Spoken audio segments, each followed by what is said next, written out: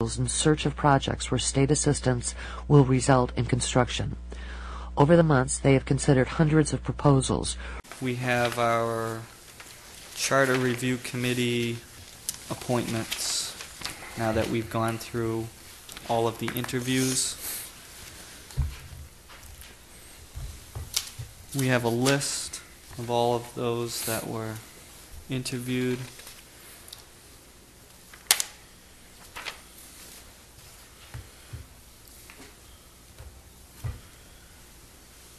The third one on the list, Mr. Chairman, withdrew, citing conflicts. Yes.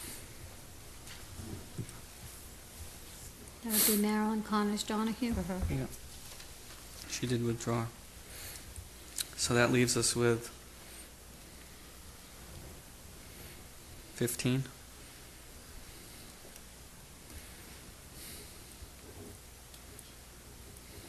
Okay. Mr. Chairman, if I might, have we decided on, first we should possibly No, decide on I had talked about, you talked about the numbers. size? Yeah. Right.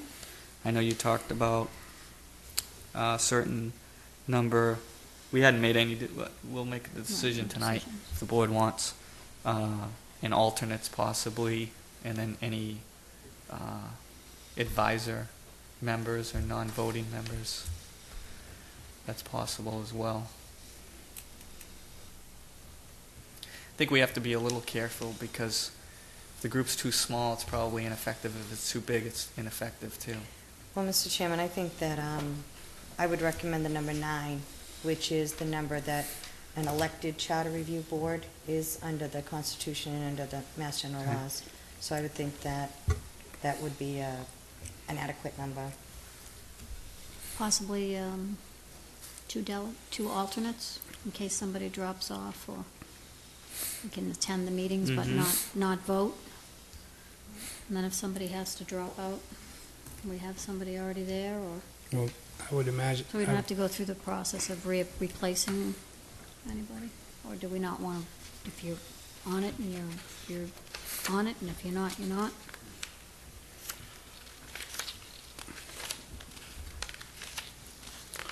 Well, I would imagine that's why we want 9, so that at least there would be a quorum. And and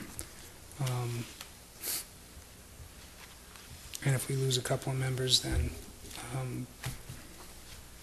Yeah, it makes it harder to get a quorum for a meeting. You need 5 to be there.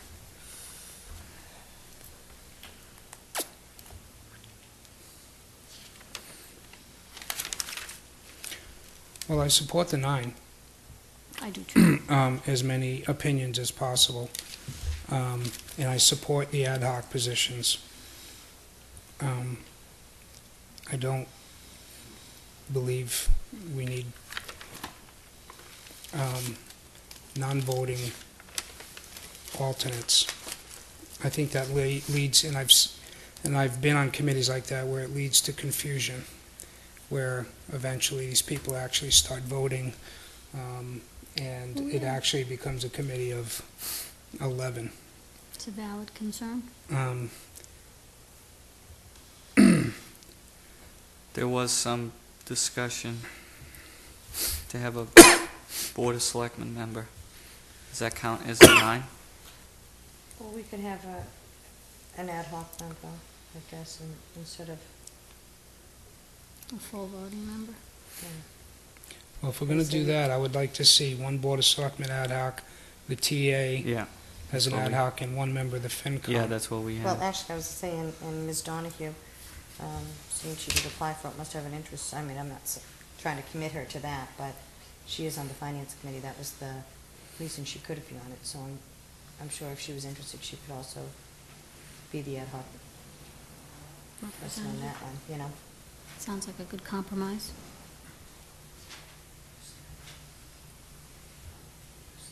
Okay, so, John, you have others?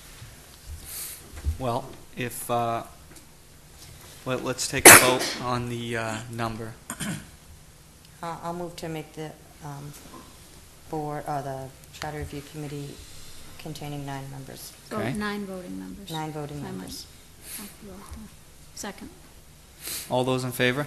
Right. Aye. Aye. Opposed, abstained, 500. And then I'll make the motion for the ad hoc members. There'd be an ad hoc member from the Board of Selectmen, the Town Administrator, and the Finance Committee. That motion? Yes. Second. All those in favor? Aye. Aye. Aye. Opposed, abstained, 500. Okay. And so that'll be, so there's 3 ad hoc for really a total of 12, 9 voting.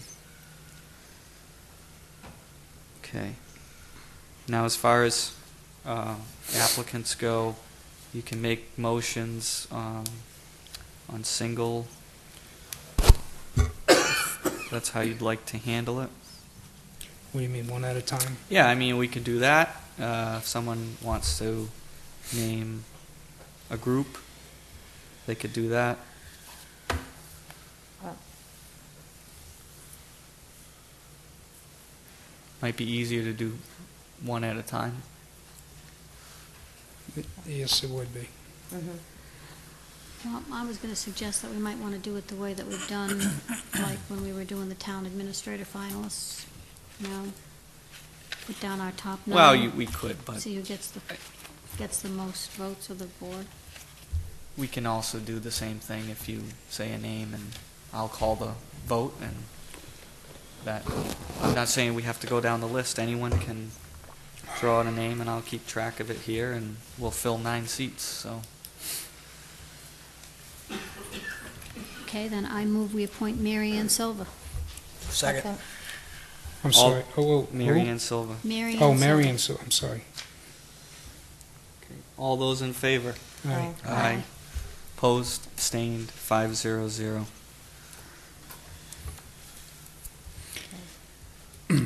I move we appoint Lee Carmody. Second. All those in favor? Aye. Aye. Opposed, abstained, 500. I move that we appoint Linwood Gay. Okay. Second. All those in favor? Aye. Aye. Opposed, abstained, 500. Make a motion, we appoint Michael Jones. Second. All those in favor? Aye. Aye. Aye. Opposed, abstained, 500. How about you take a turn, Jim? Okay. I will make a motion that we appoint Edward Pasevich. Second. All those in favor? Aye. Aye. Aye. Opposed, abstained, 500. I move we appoint Lawrence Gaines. Second. All those in favor? Aye. Aye. Opposed, abstained, 500. I move we appoint John Hooton. John Hoot. Second. Second. Oh, you got- John Houghton.